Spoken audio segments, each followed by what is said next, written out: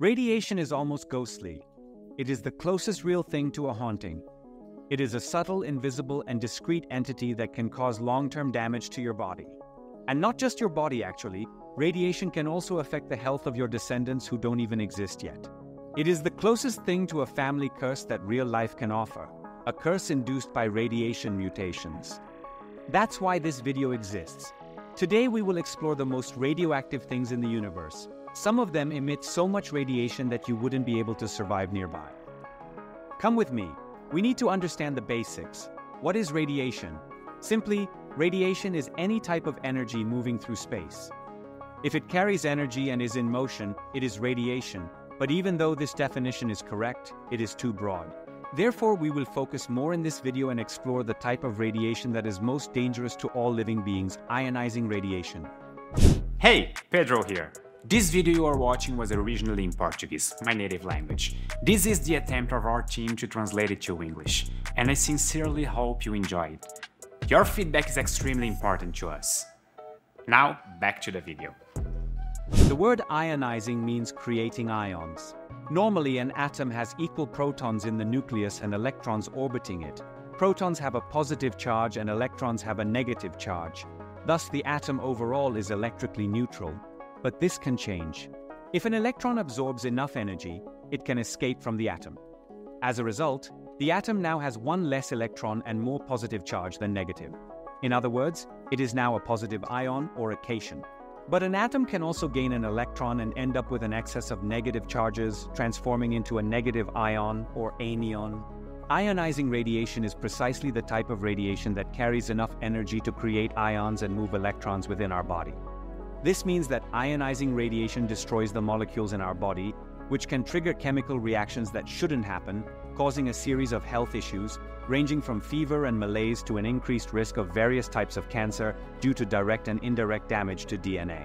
Non-ionizing radiation, on the other hand, does not cause direct molecular damage, but it can still be dangerous. The ultraviolet radiation that the sun emits is a type of radiation that is not capable of ionizing molecules, but it still causes damage such as burns. In other words, different types of radiation cause different types of damage to the human body. And this is one of the reasons why there are various ways to measure the intensity of radiation. One of these forms measures radioactive activity, which basically answers the question of how many radiation particles the radioactive material emits. This is a physical measure. It does not involve details about how humans are affected by radiation. Another way to characterize radiation is through exposure. Exposure measures how much the radiation ionizes the atmospheric air around us. Exposure is a way to measure the total energy of the radiation being emitted by a body. Two bodies emitting the exact same number of particles, that is, with the same activity, can cause different exposures if the energy of the radioactive particles is different. But the measure of radiation to indicate what is most radioactive today is the dose of radiation. The dose of radiation measures how much of the radiation's energy has been deposited in a human body. And it doesn't depend solely on pure physical considerations, but also on how different types of radiation interact with human tissues. For example, one type of radiation is gamma rays, which are high-energy light capable of ionizing molecules in the human body. Gamma radiation is dangerous because it can penetrate almost any material, making it practically impossible to shield against it. Another type of radiation is alpha radiation, which are nuclei of the element helium fired at high speeds. Alpha particles have two neutrons with neutral electric charge and two protons with positive charge, resulting in a total positive charge. The alpha particle has a much greater ability to interact with the molecules in our body than gamma radiation, precisely because it has an electric charge. All other factors being equal, alpha radiation causes much more damage to the human body than gamma radiation, since it is capable of interacting with our body through electric charges. The different effects of different radiations need to be taken into account for us to understand how dangerous a radioactive material is to a human being. And luckily for us, even though alpha radiation is so dangerous, it is very easy to block. Any type of fabric or even a sheet of paper is enough to block alpha particles. When you see someone in those radiation protection suits in images of Chernobyl or other nuclear accidents, the main function of the suit is to block alpha radiation. That said, what is the most radioactive thing in the universe? The first thing that emits radiation is bananas. Bananas emit a tiny amount of radiation, 0.0000001 sievert, or 0.1 microsieverts. Sievert is a measure of radioactive dose and measures how much energy has been deposited in biological materials from radiation. Doses starting from approximately 1 sievert begin to be quite dangerous. 1 sievert is 1 million microsieverts. Or, using a more appropriate scale, you would need to eat 10 million bananas to receive a problematic dose of radiation. The interesting thing here is that almost everything emits at least a little radiation. Just existing in the world makes you receive around 2 millisieverts of radiation per year, equivalent to 20,000 bananas. And this does not cause any noticeable effect on your body. Getting a chest X-ray deposits a radiation dose of 0.05 millisieverts or 500 bananas and is an excellent point of comparison. This is equivalent to 25% of the annual radiation dose you receive just by existing. A single X-ray does not cause problematic radiation damage, but X-ray machine operators are exposed to this radiation repeatedly as part of their job. Therefore, they need to follow safety protocols to avoid damage over the course of a year of work. With our unit and references defined, we can move up our scale of dangerous things. And we are going to start with a book that is basically a cursed book, Marie Curie's diary. Marie Curie was one of the most important researchers in physics. She made significant advances in the study of radiation, but unfortunately she lived before we understood the dangers of radiation. Because of this, her work did not follow any safety recommendations. As a result, she essentially spread the radioactive material she used on everything she touched, including her personal diary. One of these materials was radium-226, which has a half-life of 1,600 years. It will take another 1,600 years for the radiation from the radium-226 deposited on the things Marie Curie used and touched daily to have. This means her diary is quite radioactive. If you read her diary for an hour, you would receive 60 MSV of radiation, or the equivalent of 1/200 chest X-rays, or 600,000 bananas. This is not enough to cause immediate harm. But if you were to live with this diary for long periods of time, it would certainly, over time, cause symptoms of acute radiation syndrome.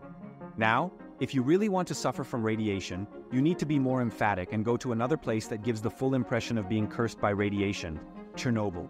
After the Chernobyl reactor failed, part of the radioactive material melted and condensed into an extremely radioactive mass called the elephant's foot. When it first appeared, the elephant's foot was one of the most radioactive objects on the planet. It emitted a dose of 1 sievert every 2 seconds. Think about it, 10 million bananas penetrating you every 2 seconds. The elephant's foot was so radioactive that a single second of exposure was enough to cause symptoms of radiation syndrome, such as skin burns and an increased risk of anemia. 10 seconds of exposure meant approximately a 50% chance of dying within 30 days, the so-called lethal dose 50-30. But since radiation is energy, all radioactive material is losing energy, and consequently losing the ability to be radioactive. Today, the elephant's foot is still a very dangerous object, but it is much less radioactive than it was when it formed in 1986. How radioactive the elephant's foot is today is difficult to determine with precision. The Chernobyl zone has extreme safety protocols, and no one has a good reason to get so close. But we can estimate how much radiation the elephant's foot produces through a 2015 study. This study measured the radiation of small samples of radioactive materials in Chernobyl. And extrapolating the results for the elephant's foot, it appears about 4,000 times less radioactive today than when it was formed. Instead of 10 million, it's equivalent to just 30,000 bananas hitting you every second. This still means the equivalent of receiving 3 chest X-rays every second of exposure, which is not healthy. Here's an interesting fact. The elephant's foot was an accident, but there is a much more radioactive object that was made intentionally. This is a gamma-ray source based on cobalt-60. It fits in the palm of your hand. And if it were in the palm of your hand, you would be able to read "drop and run." Dropping the cobalt-60 source and running would be your only chance to get out alive. The main reason why this source was extremely dangerous is precisely because of its size. All the radioactive material is well compacted. This means it can get very close to your body, which should never happen in ideal situations.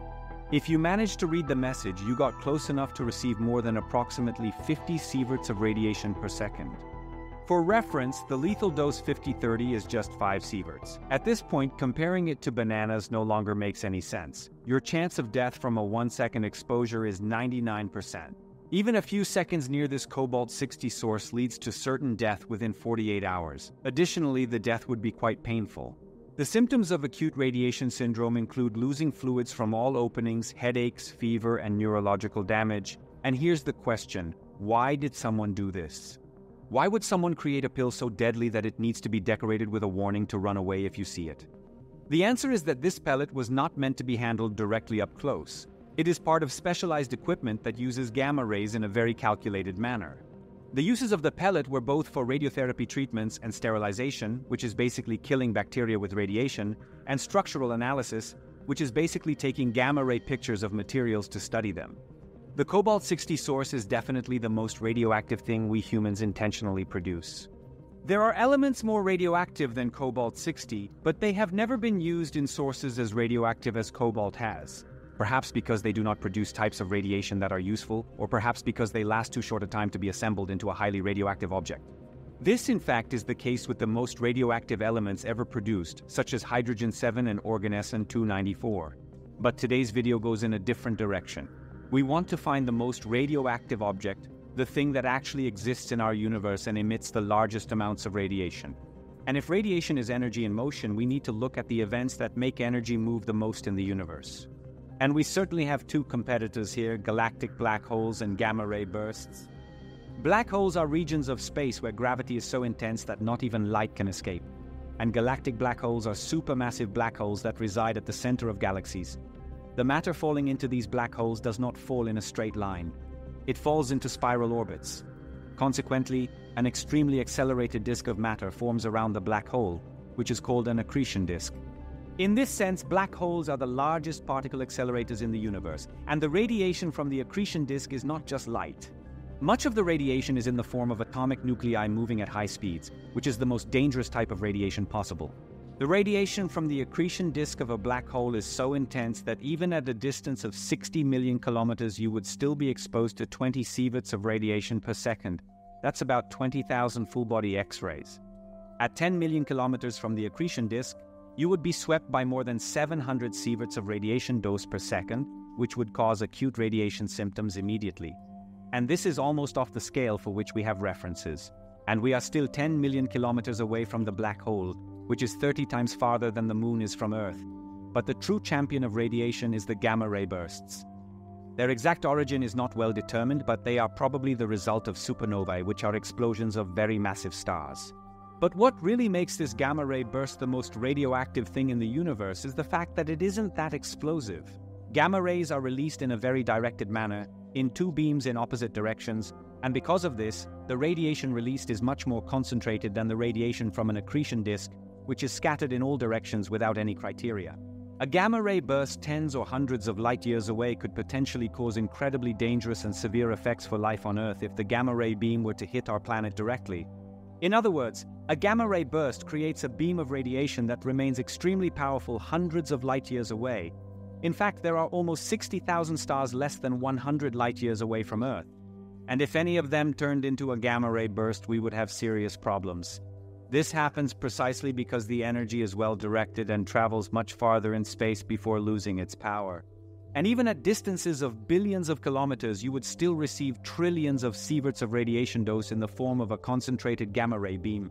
That's so much radiation it disassembles the molecules in your body. You would be vaporized at the speed of light. It's so much energy, the concept of radiation as something that damages tissues stops making sense. This level of radiation is simply incompatible with the existence of molecules and even atoms. It is likely that the gamma rays would destroy even the nuclei of atoms into their most basic components, neutrons and protons. This event seems completely disconnected from the type of radiation we were studying at the beginning of the video. And that's the point of the video, in a way. Radiation is a restricted word that represents a large number of different phenomena, which have drastically different consequences. From the harmless radiation that your computer or cell phone screen emits now in the form of visible light, to unstable atoms decaying and causing damage to human tissues, or perhaps even highly radioactive pellets that are useful for medicine and materials science. Or if we go to the absolute extreme of the scale, even the radiation from astronomical phenomena that could cause problems even light years away. The moral of the story is that radiation is simply the most fundamental way for energy to move. And consequently, radiation carries both the information about the source of that radiation and the dangers that come with it. Oh, and before the video ends, the radiation dose from a gamma-ray burst is simply equivalent to 1 trillion bananas. There are so many bananas that if you put them all close together, they would turn into a star with nuclear fusion in the core and everything.